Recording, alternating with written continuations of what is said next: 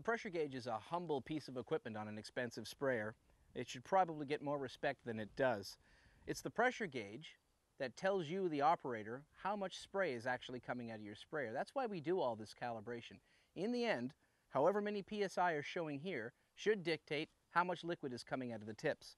So you can imagine how important it is to make sure this is accurate. And there are a lot of ways that it can be tested. Some are within a grower's reach, some aren't.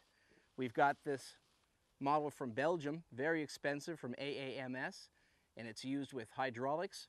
We know that this gauge has been calibrated and is accurate.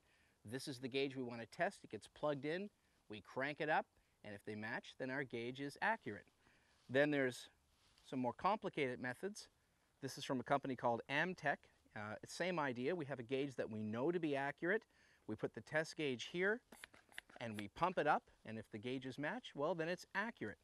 But a grower in southern Ontario, a former vineyard guy, I was at a workshop, and he said, well, any grower can build one of these for $40. And he just used threaded pipe. Even the valve is optional. Every operation has an air compressor, so as long as you get the right fitting for the air compressor, this is within your reach. And it's the same idea. You have a gauge that you know to be accurate, and then you have the gauge that needs to be tested. Let's just hook that up.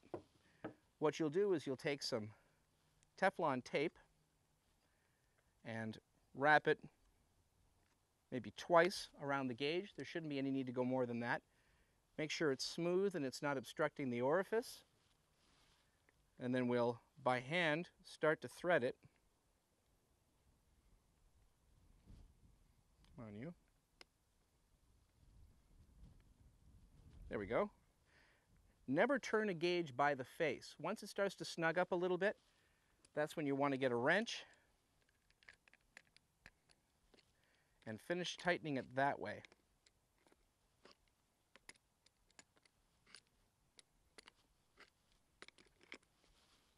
That's good.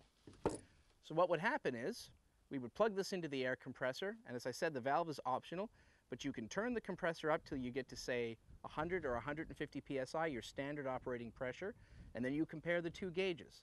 Now, a common question I get is, well, how do we know this gauge is accurate? Well, in truth, you don't.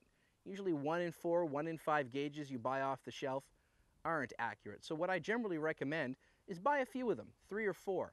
Test them against each other in different combinations, and the ones that all agree are accurate enough for our purposes. And the ones that are out, well, keep your receipt. Bring those back to the store. Believe me, they're just going to go back on the shelf. So don't be the guy that goes and buys your neighbor's defunct gauge. Be the guy that tests it and has an accurate sprayer.